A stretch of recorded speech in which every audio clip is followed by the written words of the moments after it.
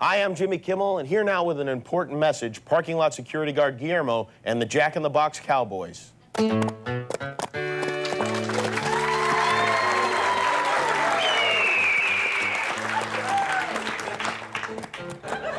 Uh-oh, we're in a big trouble, mini cowboys. We got no map, we got no water, and we got no mini sirloin burgers. You mean the ones you got at Jack in the Box, made with 100% sirloin and seasoned while they cooked? Yes, they rival the quality and the taste of the mini burgers at any sit-down restaurant or a trendy saloon. An unbeatable value.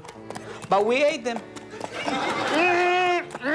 Those grilled onions, that melted cheese, that toasted mini bun, they sure were perfect for eating on the trail and sharing with your friends. I know. Say, Guillermo, is that a Jack in the Box mini sirloin burger? No. I think it's a mirage. Try